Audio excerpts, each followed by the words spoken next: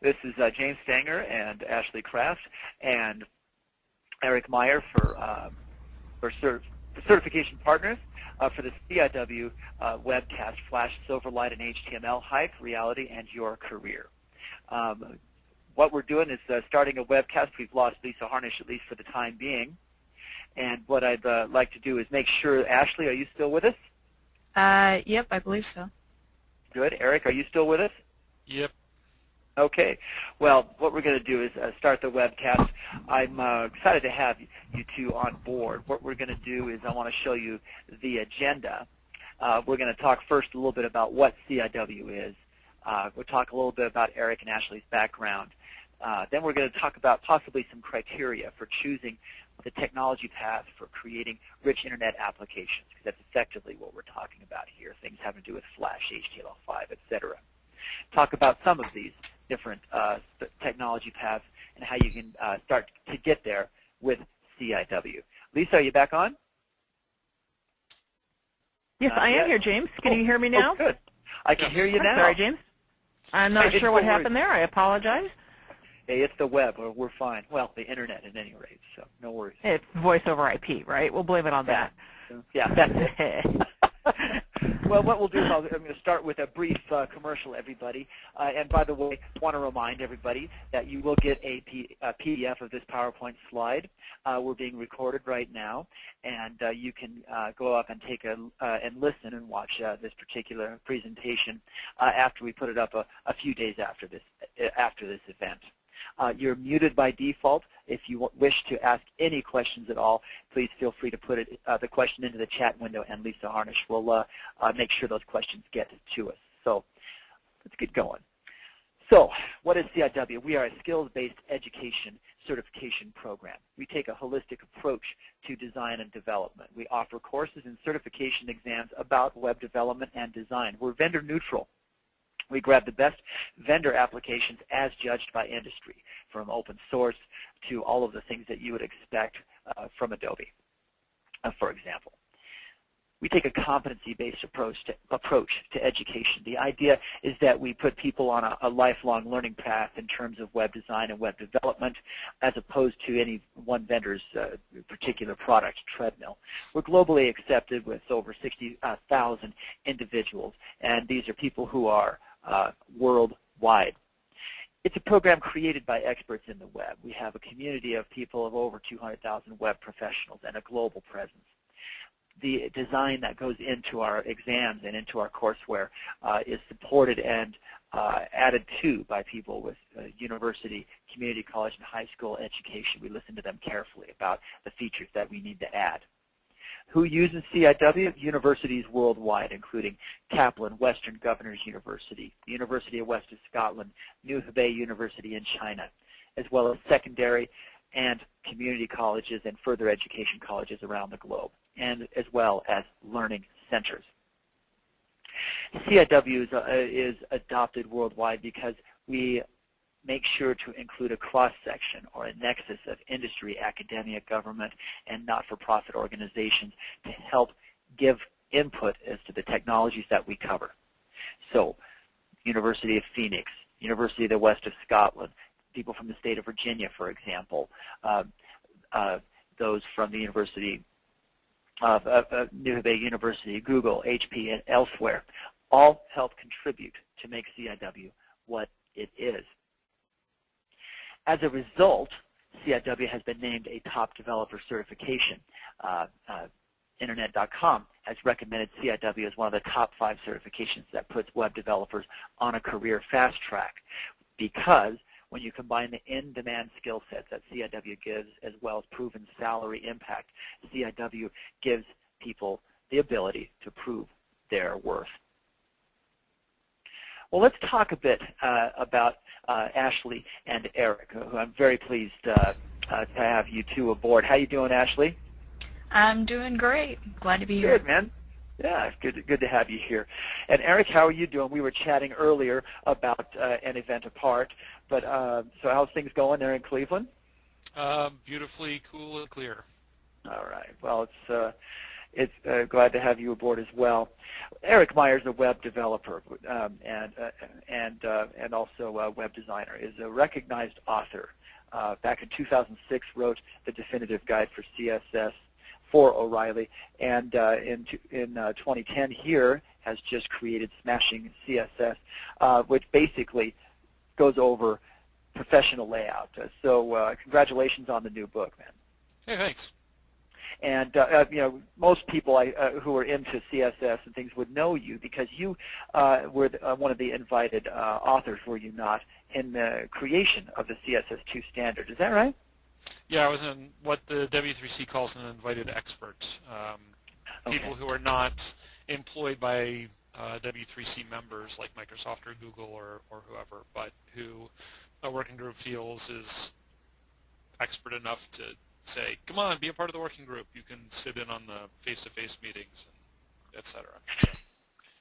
So Eric, just wanted to make sure that everybody understands that Eric has been involved in the creation of the CSS standard with the W3C.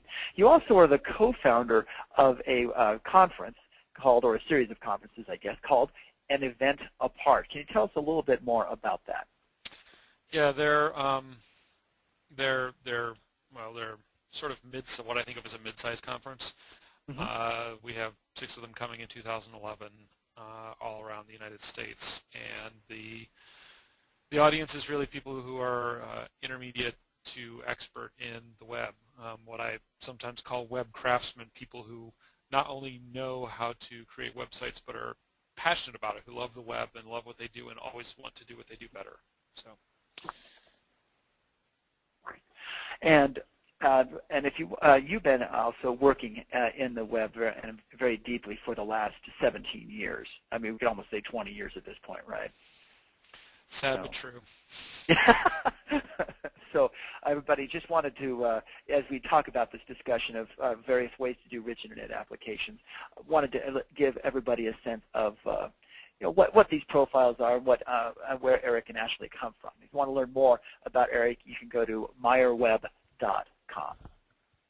Well, Ashley is an expert developer and designer and is a CIW Grandmaster developer, which basically means she has taken and passed every single CIW exam there is. So she has a tremendous understanding not only of design and development, but of the underlying architecture of the Internet that makes it all possible.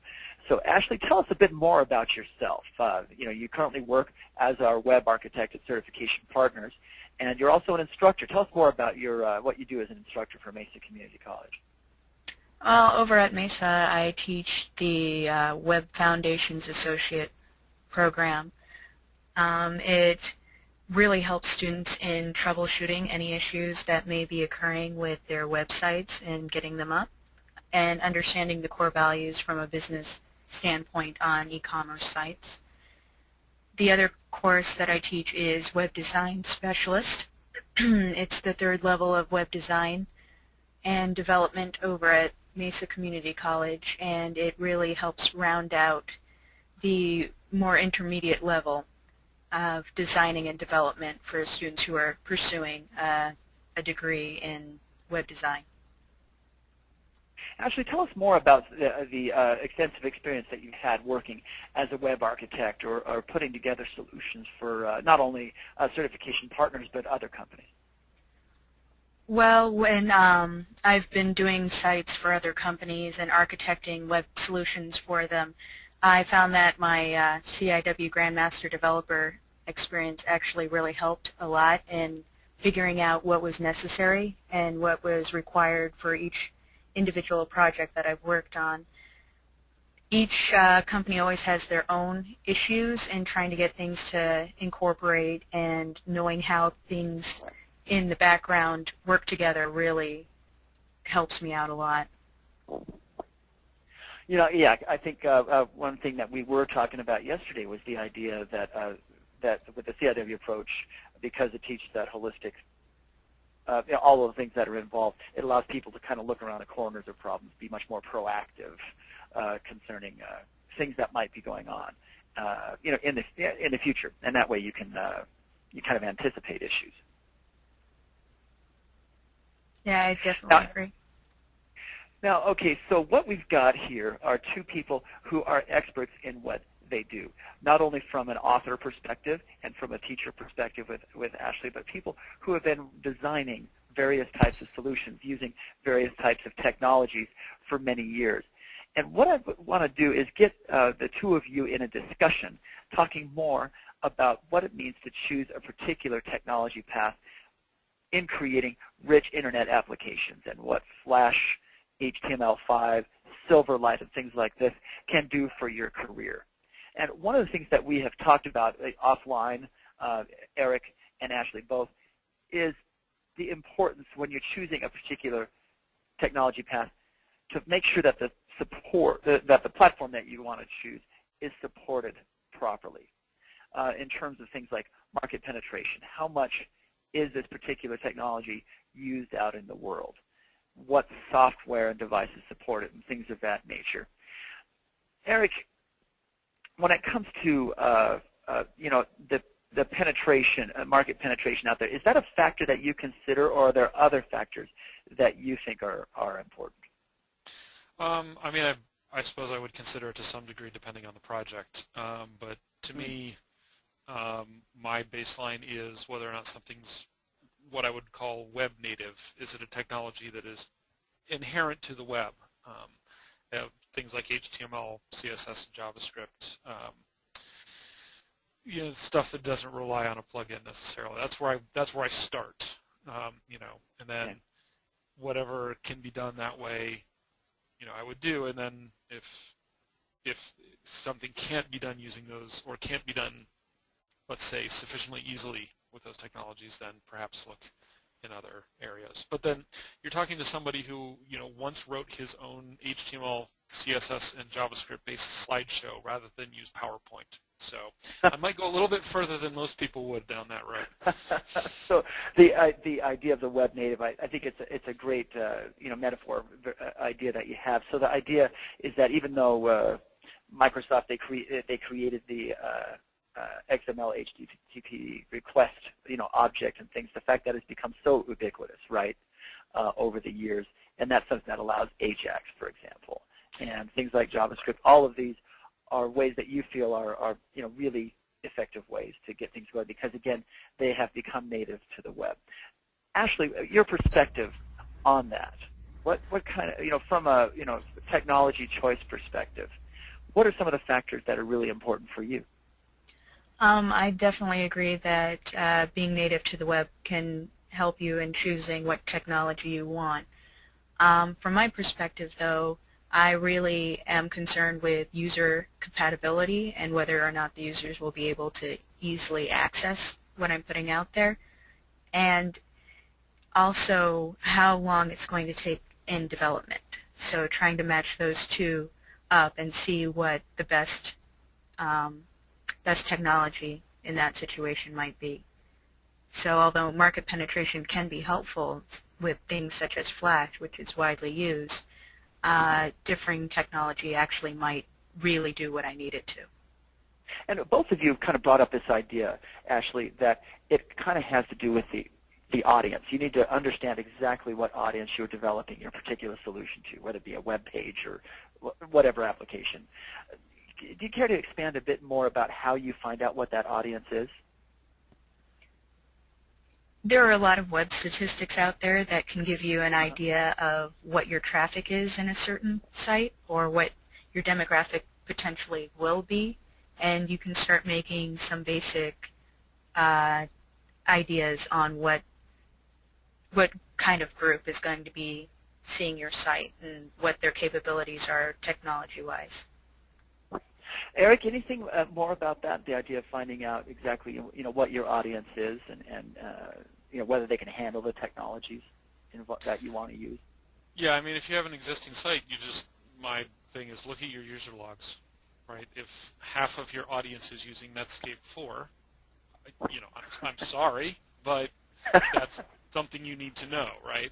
Or if all of your audience is using Internet Explorer 6, 7, and 8, you know, and literally you get nothing else, then that tells you something else. I mean, if you're creating a new site, you do have to make some educated guesses. You can use things like, you know, browser share, sort of quote-unquote global browser statistics, but I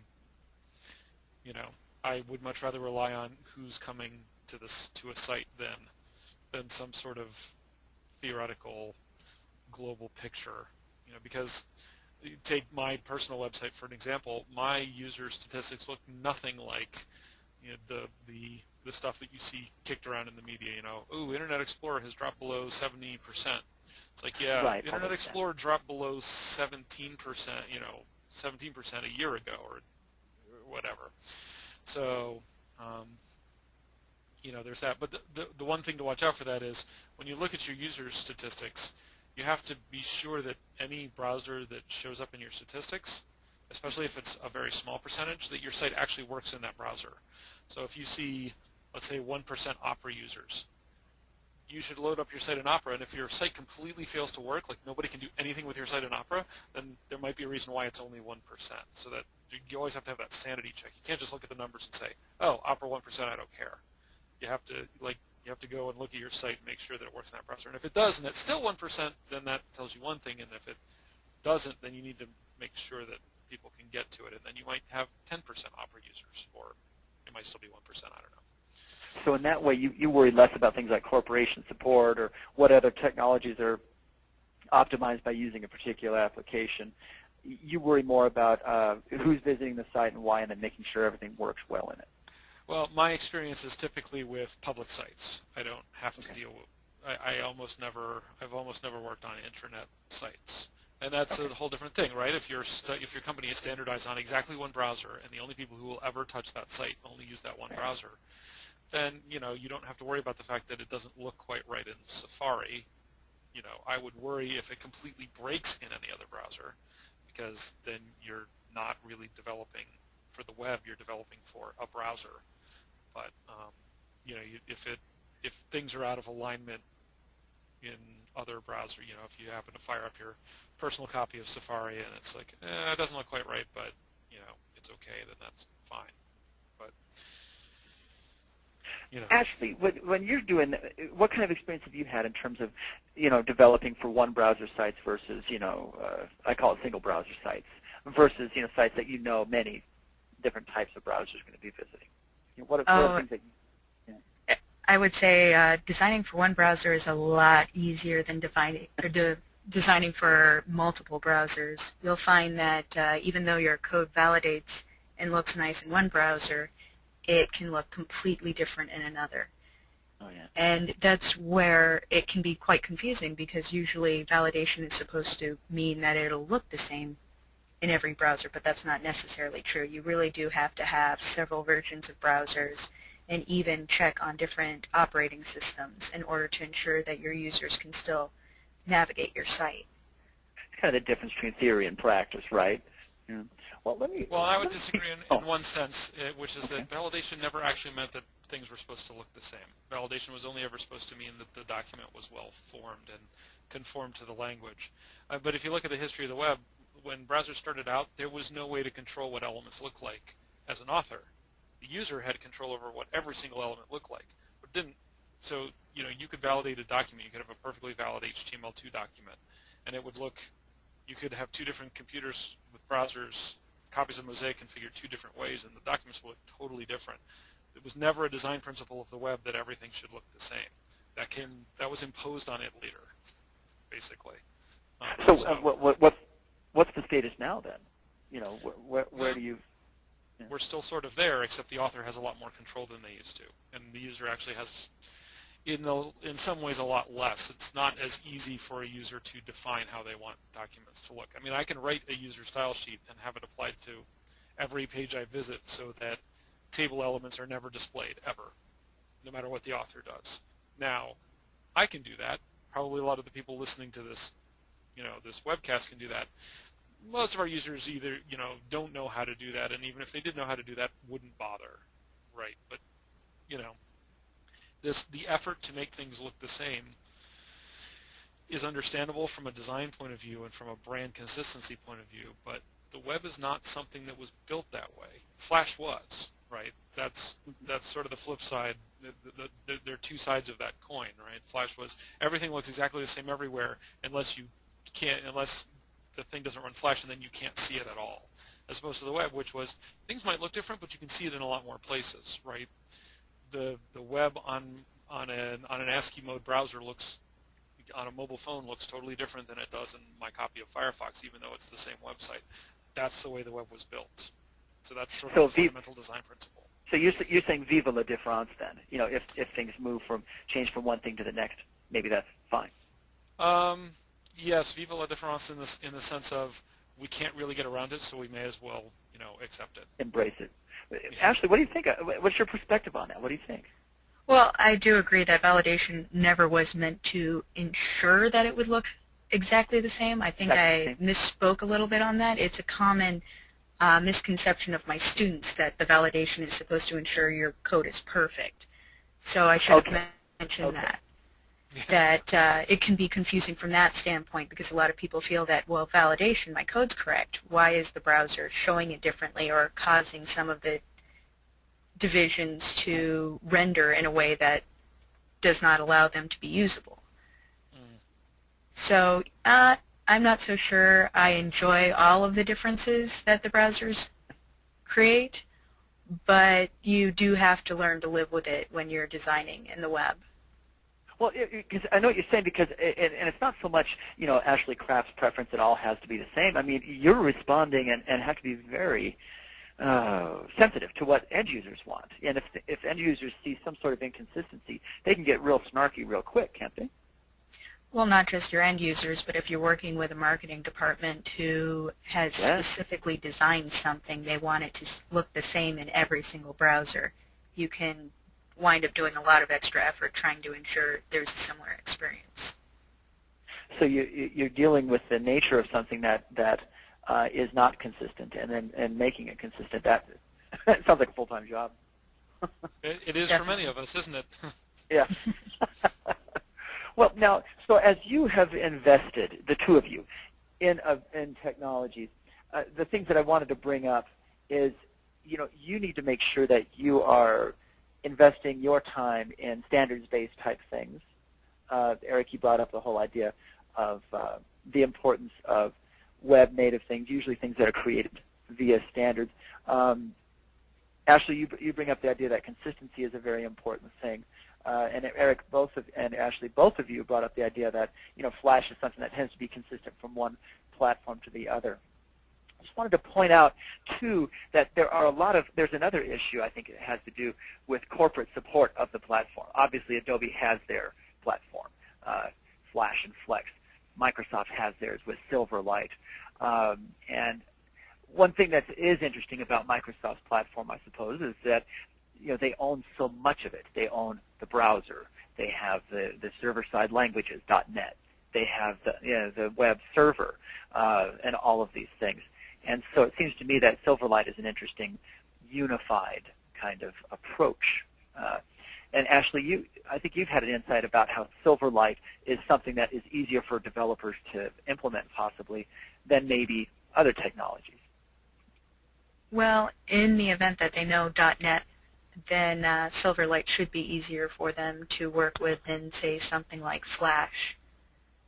So in those instances, if you're already a developer in a certain language and you can port that knowledge over into a language that might have similarities, then that might be your better bet than trying to learn something completely new. Sure, that makes sense. Makes sense. What about the whole, you don't want to get into this game of trying to predict the future, but, how do you determine as much as possible what the market will support and things like that? How do you go about making sure that this is a technology that, as you adopted it, that your customer won't be led down some sort of blind alley, like, oh, well, yeah, that technology somehow has become passé? How do you avoid that sort of thing? We'll start with Ashley first and then with Eric. And that is kind of hard to tell in the beginning when new technologies are coming out and they're being compared to each other. Sometimes you can wind up with a technology that may, in a couple of years, wind up being obsolete, but it really is the best decision at the time to use that for what the company is trying to do. such as Netflix, really put a lot of effort into going to Silverlight for their videos, and that was the best decision for them in that it reduced their tech support costs and also increased their ability to serve their users. So even if 4 years down the road Silverlight disappears, Netflix right now is doing a lot better. Yeah, really good point, really good point. Major League Baseball uses it, I think, as well. Eric, what's your perspective on that? I think it's probably the same. You know, in serving video, you know, YouTube recently did an HTML5 test, and they're not obviously converting absolutely everything over to HTML5 based video. They're still sticking with a blend of Flash and sort of native video, and maybe they are too soon, right? But in 4 years they might have completely abandoned the HTML5 track and switched over to Silverlight, or they might have left behind all plugins and going completely native. But you know, I think they're doing what any sensible company would do, which is they're planning for the future. And you know, it's all well and good to plan for the future, but you do have to ship now. And so, you know, rather than I would, you know, if YouTube had said, you know what, no more Flash, everything's to HTML5, we're converting all of our videos, and we're not going to use any Flash anymore, that would be a mistake. You know, as much as I'm a fan of doing things web native, that would be a bad move for them right now. It might be a great move for them in 5 years. You know, we'll see how things turn out. But you always have to, like Ashley said, you always have to make a decision. You know, you have to make a decision based on now, more than on the future. Than on the future. Okay. I wanted to bring up the idea of flexibility and differentiation. First of all, let's start with flexibility. When you're choosing a platform, offline, both Ashley and Eric, you both mentioned that Adobe, for example, one of the reasons for their success, they created a very good development environment. Not saying the best or whatever, but a very good one. Microsoft with Silverlight has created a development environment that you can use. Why, you know, from people who are not as expert as the two of you, why is that such an important issue? Obviously, it makes development easier, better ROI, makes things happen on time. Are those the major issues? Yeah, pretty much. I would think. It's just, you know, being able to do more quickly. You know, that's right. That's where where I think the native web is lagging well behind, is in having very powerful development environments. But I think Adobe, if nobody else, will fill that gap. They're already making moves in that direction, which I think most of us expected. Yeah, most of us expected that they've already got this environment. Why, you know, they could just make it output, you know, web stack technologies instead of Flash, or, you know. And Microsoft could do the same thing with Visual Studio. They could have it output web stack stuff instead of Silverlight-based stuff. Well, yeah, I was thinking in terms of, you know, instead of Visual Studio, you call it Open Studio. Somebody comes out with it and comes out with a very nice suite of tools to make it just as easy using web native stuff as whether it be .NET or using ActionScript with Adobe. It would make sense to me. Palm's made a few moves in that direction with the WebOS. They have an environment called Aries, I think, which is focused on mobile, but it's, you know, I can't say whether it's a great environment or not, but it certainly looks like a powerful development environment, and it, you know, in the end it outputs HTML, CSS, JavaScript. Ashley, what's your perspective on that? I would say that, yeah, the development platform can definitely be the difference on whether or not something is adopted quickly or not, mainly because some development environments allow people who have very little knowledge of the coding to be able to perform tasks a lot easier that are perhaps already automated or are just a click of a button in the development environment. And it also increases the ability of more experienced users to be more efficient in how they create their code. So yeah, I would say that Adobe is doing a very good job of that. They have mentioned that in CS5 there's support for HTML5, which will probably help HTML5 along with developers. And in their Flash environment, they're actually taking steps to ensure that you can convert from Flash created files into different formats, such as the Apple iPhone applications. You can go from Flash into their native format, and so you'll still have that development environment available for you. So that way you kind of avoid the issue of where Apple doesn't allow native Flash, so you just pop it into their format, and life is good that way. Well, at least from the application standpoint. From the application standpoint. Okay. Now, one last thing, and then we'll move on to specifics about the technologies. How important is the idea of support to both of you? And by support, I mean documentation, possibly training, but a community of users that you can ping and get information from when you're when you're adopting a technology that you want to get behind, whether it be Silverlight, Flash, or HTML5.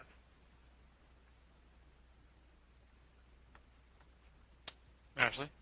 I would say, for me, documentation, it's definitely a lot more helpful when you're trying to create something with a technology that you may not be very versed in. So I would say for new users, it's integral. If you're trying out a new programming language, if you can go onto the web and find a community of users who are very responsive to any issues you're having, then you're probably more likely to feel comfortable with that language than one where nobody seems to answer any questions, there isn't a lot of documentation, and you can't find resources. Okay, Eric? Yeah, I think community is critical, and I actually, even at expert levels, if for no other reason than I think people who become really expert in a technology like to talk to other people who are really expert in a technology. But that's a different sort of community. I mean, I believe in community so much that I founded a mailing list called CSS Discuss back in 2002 that's still going, and the whole point of it was to just for people to talk about, to ask questions about, I need to do this, how can I do it using CSS, and I tried this and it seemed to work, stuff like that. And Stack Overflow, the website, is, there's a business now that's built on the entire premise that no matter what technical field you're in, people will look for a community, and anyone from beginners to people who have been doing it for have been writing C for 15 years, and they've just hit something really obscure and weird, and they can post it on Stack Overflow, and other people who've been doing C for 15 years can comment. So the idea of community, I think both of you agree, is really critical to understand, to getting behind a particular technology. So, folks, you can go to, is it Meyer Web, if you want to join the mailing list, these mailing lists you're talking about, Eric? Yeah, there's a link from there, or css-discuss.org. CSS, say that one more time. CSS-discuss, so css-discuss.org, and I think .com works too. Anyway. Great. I would like to add one more thing. Really great community can really drive innovation when it comes to a language and figuring out different ways of doing things and pushing along the technology itself, especially when it comes to open source. Having a really great community can help figure out bugs and get them fixed. Yeah, absolutely. So in terms of innovation and fixing bugs, but also what about ideas for development or ideas for design and things like that? Is that also important? Oh, definitely. Users can feed off of each other and bounce ideas off of other people who've been in the industry, or even people who have a fresh perspective, and get great ideas that way. Very good. Good. Well, thanks. Well, let's take a look, everybody, in the types of specific technology paths for creating applications. In this case, we'll start with Adobe Flash and Flex, which obviously has support for audio and video. There's great benefit. And popular development environments like we talked about. The market penetration, I think from a specific audience perspective or from the universal, there's X percentage of browsers supporting it. These are all benefits there. Drawbacks is, as Eric has pointed out, it uses an installed plugin. There's also, I think, possibly an issue with platform support. Ashley, you addressed that, though, at least in terms of the application, various iPad applications or iPhone applications. But right now, Flash, Apple does not want to support. They don't seem to want to support anything. They don't want to support Java. They don't want to support Apple, at least natively. Who develops the standard? Obviously, a company. But Adobe is very involved in W3C as well. Are performance issues a real concern when it comes to Adobe Flash? People will talk about, the reason why certain people don't like it is because it slows the processor down, or it has security issues. Are those the real issues, or is it more that a lot of vendors simply don't want another platform to come in and take control of their hardware? Let's focus on this last question. We'll start with you, Eric, and then Ashley. Well, can it be both? Yeah, I think you're right. Elaborate on that. Yeah. Apple is sort of the poster child, whether positively or negatively, for this, in that they refuse to put Flash on their mobile devices. And there have been claims that it's because it drains battery and it runs really slowly, and there's some evidence to support that, but there's also... Well, mobile phones especially. I'm sorry to interject here, but mobile phones especially, it could be a real concern. So maybe keep going, though. Right, but then there's also that Apple is one of those companies that does not want to rely on anyone else, does not want to be beholden to anyone else, and so not having Flash on their phones means that if there's a Flash security vulnerability, they're not exposed to it. Right, and those are both perfectly legitimate reasons to not want Flash on your phone. There might be, I'm not saying that's all there is. There's also personalities involved, and there's sort of strategic jockeying for position, and if this company's up, then this company's down, and all the kind of schoolyard stuff that we think we leave behind. But if you watch business long enough, you realize we never really do. That could also be part of it. I choose to think, why can't it be all of that? So. To be inclusive. Yeah, it makes sense. Ashley, what's your perspective on it? I definitely agree that it's probably a little of both, that they really don't want to have to deal with Flash when it comes to any security issues, but then again, any technology that allows control over specific portions of PCs or phones is a possibility of a security flaw. Languages are created by people, and so there may be bugs and mistakes at some point where it allows access to things that they didn't necessarily intend in the beginning. But Flash, from the reports I've been seeing, there are both sides saying that Flash does better than certain technologies and Flash does worse than certain technologies when it comes to saving battery life. So it's probably a very instance-by-instance basis that these tests are being done on. So I would say that, I can see where Apple would be a little protectionist against Adobe's technology. If it's a lot easier to write programs knowing exactly what you have to deal with than having to work with another company and their programming languages and their bugs and their issues. I kind of like the way this discussion is going. Here's an insight I'd like you two to comment on.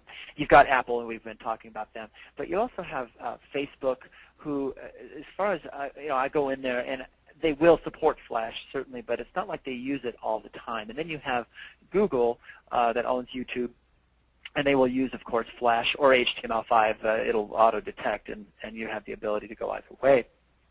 But don't you think most of these companies these days kind of are taking what I call a walled garden approach? And by these companies, I mean, Google, certainly Facebook, and Apple. In other words, come on into our place, into our environment, and stay put, which in some ways is kind of anti-web.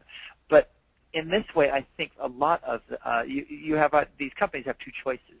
They either ban certain technologies like Apple seems to have, or they just adopt multiple technologies and then see which one works out best for their own environment. Like, do you see where I'm going? Like, Facebook, they want people to come and stay, right? They don't want people to go to Facebook and then go somewhere else. And it seems to me that what they want to do is either ban certain technologies and say, nope, that's it, we're only going to go with one, or like with Google, we'll use anything. What is your guys' perspective on that in terms of in terms of as developers? We'll start with Ashley. Well, I would say that in some instances these companies seem to be taking Walmart's approach, where now you can go grocery shopping at Walmart, you can get your tires done at Walmart, you can pretty much spend the whole day doing everything at Walmart so you don't have to go to another store and spend your money. That's why Facebook added email, for example, right? But okay, yeah. Yeah, they're trying to make themselves your whole web experience, which allows them to make a lot more money on things like advertising. If you stay there constantly, then they have a chance to make more money off of you. The only problem with that is that when you veer very far off from what you do very well, then you can start having development issues, and you have a lot more you need to keep track of that is not necessarily what your core was doing. So Google is extending very far out into things like energy.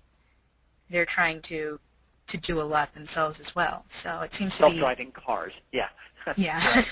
Yeah. But it's funny because it's interesting to see Facebook, for example. I guess in doing that Walmart sort of model. I remember the days of CompuServe, and then of course AOL, and now Facebook seems to be trying to grab a lot of people. I wonder how all that's going to go. Eric, what's your perspective on it? Yeah, I mean, my perspective is really that companies want to, companies just naturally want to wall off their own gardens, right? They create a garden and they really like their garden, and they don't want kudzu coming in from the outside, which is how they sort of perceive anyone else's stuff, right? So yeah. Facebook, will literally do stuff. Excuse me, I've seen at least screenshots where you're on Facebook and you click on a link and it will put up an interstitial page that basically says, you're about to go out to the big, scary World Wide Web. Are you sure you want to leave our nice little walled garden with the pretty flowers and the farms that you can build? And right, companies just have that tendency. Google is actually one of the few companies that explicitly went the other way. Right, yeah. Their whole point was, find what you're looking for and go away. You'll be back. Right? Yeah, you'll come back for various compelling reasons. Yeah. Yeah, exactly. And now they're really branching out, maybe a little too far. I don't know. I'm not an industry analyst, but yeah. I mean, there's always the tendency to build higher and higher walls to keep your garden as perfect and pure, as it can be in conformance with the vision that the company has. But I think if history shows us anything, you mentioned CompuServe, you mentioned AOL. Yeah. Those walled gardens, eventually the walls came down, or worse still, they came crashing down. Yeah. Or worse still, things got so bad inside the walls that the walls stayed, but everyone left. Yeah, they tunneled, right? They tunneled out. Yeah. Yeah, or found the door. It was like, this is it. I'm tired of this garden. There's more interesting things elsewhere. So bye. Very good, very good. Okay, let's talk about Silverlight for a second. This discussion's great. I just want to make sure we discuss a couple other things. Obvious benefits. It's available for good development environment, things like that. The drawback still requires an installed plugin. There's much market penetration. Although we did talk about how Netflix uses it, and Netflix is just getting huger and huger all the time. In terms of so the fact that you have that kind of support, and Ashley, you've mentioned before that there are a lot of different organizations. Was it a political party? I think their site, used Silverlight for all of their streaming before. Is that right? Yeah, the Democratic National Convention actually put their videos through Silverlight. And that has to do with, the fact that that's good networking on the part of Microsoft, right? Good product support, right? Yeah, Microsoft does have a lot of partners that they strategically place when they're trying to deploy a new technology like this.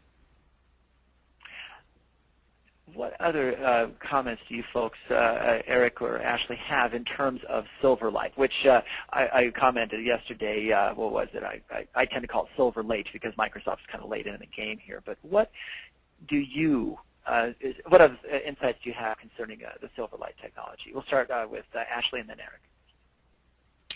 Well, with Silverlight, one of the benefits that's mentioned is it can tie into an entire ecosystem. If you can program in Silverlight, you can create the little widgets for the Windows desktop. So you can actually create applications on an OS environment that affects computers as opposed to small widgets that would be on a phone. Eric? You know, I think Silverlight is another example of Microsoft being late to the game, but learning from what it saw. I mean, it was late to the browser game, right? But they did pretty well for themselves in the browser market in in the early 2000s. There are all kinds of there's a whole argument. In fact, there was a court case, a federal court case, as to how they managed it, but they still managed it. And I think Silverlight.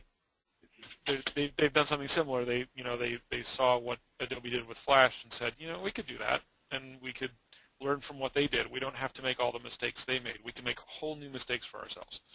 But right. and something else that Microsoft's really good at, of course, is partnering with people right. like Netflix, like Major League Baseball, like the Democratic National Committee, and so on. So. And so it's that, as a developer, it has to be a very important consideration, knowing that there will be a market for the skill set you've invested. Yeah.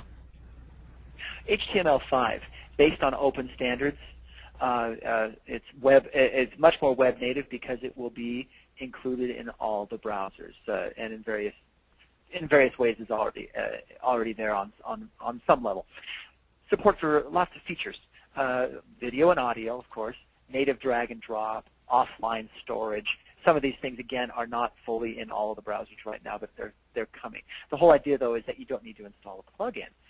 My question is it has to do with user intervention. Even though Flash comes installed on a lot of desktops and a lot of devices too, the whole idea of HTML5 is there is no plugin to worry about because it's in the browser. But what happens if you still need to upgrade the whole browser now because, well, I'm using a version or a feature of HTML5 that is only available in the latest browsers?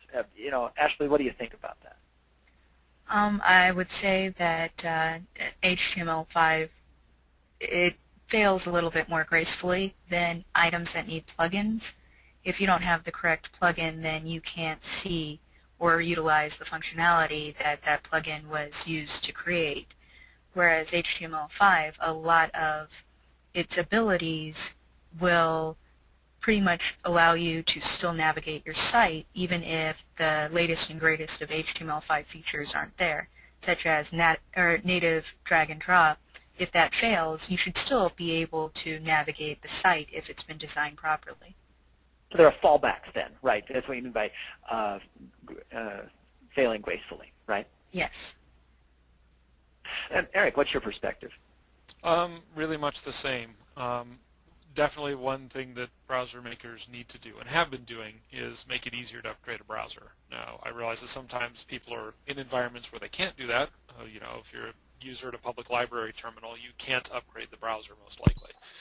If you're in a corporation that has a specific official browser and replacing it as a writable offense, then that's you're stuck there. But it's just making it easier to upgrade the browser and exerting pressure to do so, I think, is really important, because that's what things like Flash and Silverlight do, right? You go to a site and the area where something's supposed to happen says you need Flash Player 10.1 or whatever. You have Flash Player 9.0, you need to get it upgraded, and you can't do anything until you upgrade it. The web isn't like that. It's not designed that way, so it's harder to do. But browser makers sort of leaning a little bit more on users to say, hey, you're behind. We have security fixes. You need to upgrade. Right? We'll make it really easy. Like, click this button and it'll just happen for you, and we'll put you right back where you were. Right? That's the sort of thing. And some browsers do that, and I think they just need to get better and better at that, and that will help some of the problems there. No,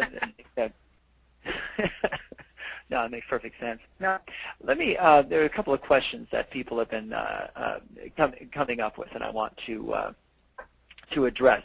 I was going to basically show how the CIW products from Foundations here all the way through Site Designer and through our developing products show you how to get to the various languages. For example, see Adobe Design Specialist will explain not only how to use JavaScript and things of that nature, but also Flash. And then we have development titles that go into JavaScript, so you can use Ajax and various types of tools. But beyond that, I want to answer a couple of questions. One of them, the best way to ensure that your web page supports various browsers. We already kind of addressed that question, and install lots of browsers and test. You can also go to a site called browsershot.org that will actually, you put in your URL of the website you're working on, and it will show you lots of different browsers from various platforms. So browsershot.org is a great way to go. But we've unmuted somebody. His name is Scott Nason. Scott, are you there? Yes. Can you hear me? Oh, yeah, I can hear you. Scott, you have a question of Ashley and Eric. Why don't you go right ahead and see what we can do in the next couple of minutes before we have to conclude. All right. We're a small community college, and we're the only program on campus that uses Adobe products in a Windows environment. And we're having considerable difficulty with Adobe in updating our software, which is currently CS4. We've converted most of our classroom computers, which were standalone, to thin clients, and we're trying to host all of our software on servers and make them available to the individual classes. When a student logs in, they would have the software for the class that they're enrolled in. And I've talked to Adobe personnel, and they are very hesitant to deal with hosting the software except through a campus-wide license. Well, we've got about 6,000 FTE, and we've got about 70 students in our program. And our college leadership refuses to spend that kind of money for a campus-wide license for such a small program. The other issue is that we're moving. Scott, are you saying that I mean, to me, I would just go more web native or something like that and teach an Ajax platform or something. I mean, well, Photoshop is one of the biggest issues because one of our classes is advanced web design and graphics. I mean, advanced graphics for the internet. And we've been using Photoshop and don't really know another alternative. Like the GIMP, for example, might be an interesting alternative. Well, we use that. Yeah, we use that in our introductory class. Yeah, you could get pretty advanced with it. Let me just stop you real quick as we're getting near the top of the hour. What perspectives do you have on this in terms of practical education? Ashley, we'll start with you, Ashley, and then Eric. Well, I can definitely understand why Adobe is balking at helping in that situation. They make a lot of money off of those licenses. I was kind of curious. Is it possible for your students to be able to use the 30-day trials? Some of the books, when you're teaching Photoshop, will give you several 30-day trials, like 4 different disks, that will allow you to install it and reinstall it in order to finish the class. We've just used a 30-day trial in the introductory class, so they do get exposure to Photoshop. And I do the same in Dreamweaver. I use Expression Web first, and then let them spend about a month in Dreamweaver. You could virtualize too, and that can help you with that. But I would also, I like things like Composer, for example. Free. You could use something like that. Eric, do you have any perspective on this? I mean, there's the part of me that wants to answer the way you did, James, which is to say, well, just teach them web native technologies and tell Adobe to go jump. But it's not that easy, right? That's no, not necessarily. Yeah. It's not preparing them to enter the market. They can't. You can't ignore Flash. If you're trying to train them. So, it's always a problem with licensing and all that kind of stuff. I mean, I worked at a university for many years, and back in those days, it was the fight we had was over things with people like Microsoft over things like Office. You know, they would. I remember. We would want to do it one way, and they would want to do it another because it made them a lot more money, but it cost us a lot more. And yeah, I wish I could solve that, but it's a lawyer thing, sadly. Okay, Yeah, you can also go to. No, go ahead.